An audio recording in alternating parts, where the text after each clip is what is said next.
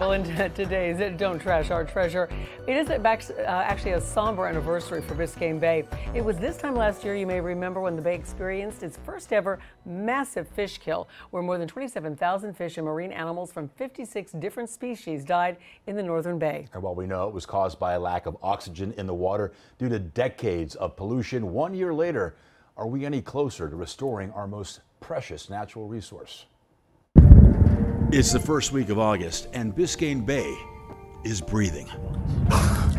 For now. It is much better this year than where it was last year right now. Dr. Todd Krall is the executive director of FIU's Institute of Environment and one of the leading scientists urgently working to try and save Biscayne Bay. It didn't die, right? But it's on respiration.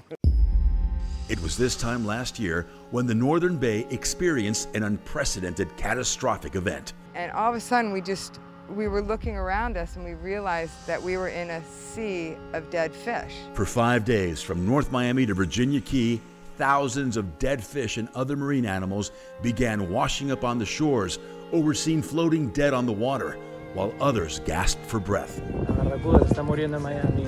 It was exactly what scientists had been warning about for years.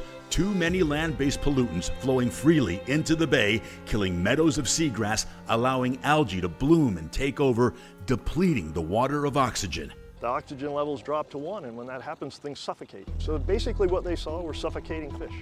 This is crazy, and it goes on and on and on and on and on. And to see sort of the worst case scenario happening before our eyes was devastating for us. We had been working so hard to prevent this moment. Rachel Silverstein is the executive director of Miami Waterkeeper, the clean water watchdog organization that was one of the first to mobilize, test the water, and respond. It's become really clear that North Biscayne Bay wasn't having enough monitoring. And so when the fish kill happened, we were almost blind. That was then. This is now. This morning at 5:30, temperature 24, dissolved oxygen was 0.8. Since last year's fish kill, FIU's Institute of Environment has 2 research buoys permanently deployed in the North Bay, sending data back in real time via text messages. So I get a text from the buoy if it's reading low oxygen. It is a 24/7, 7 days a week operation.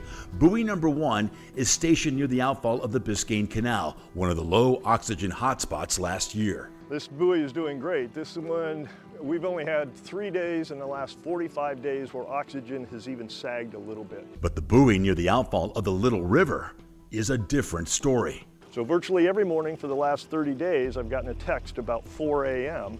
that says the oxygen in the Little River has dropped down to around 3 milligrams per liter. Is it any wonder? These images of the Little River were sent to us by a Local 10 viewer just 2 weeks ago. Islands of floating garbage, literally just the tip of this deadly iceberg of trash.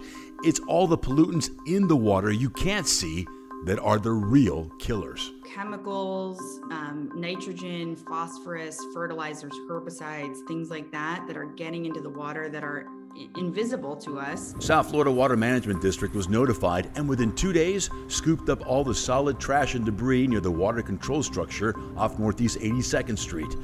In a statement to Local 10, the district responded in part, quote, "The district manages about 2,200 miles worth of canals, and we have stepped up the rounds in the Little River, where we station a vessel now and are performing weekly cleanouts to ensure the debris does not collect when summer rains frequently fall." Sadly, it took a fish kill to wake everybody up. Irela Begay is Miami-Dade County's newly appointed Chief Bay Officer, charged with putting together a comprehensive management plan to restore the watershed. We're looking at that Little River area as a place to start. And they're starting with $20 million, $10 million recently granted by the state, which the county was able to match. With those $20 million, we're actually focusing on the hot spots first.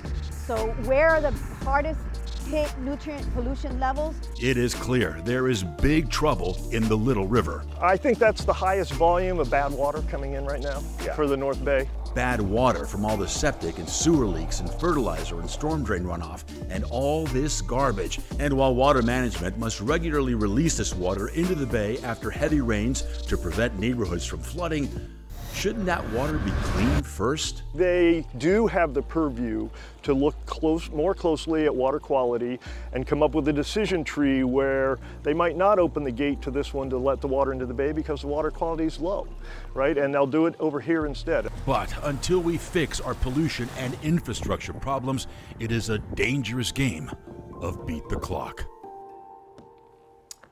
Water Management says it is working with the county to address the water quality issues plaguing Little River and have identified more hotspots from industrial businesses upstream in Hialeah and Opelika.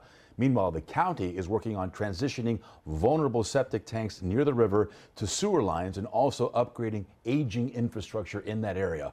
We'll take a closer look at that next week. For more info, click on the Don't Trash Our Treasure tab on local10.com.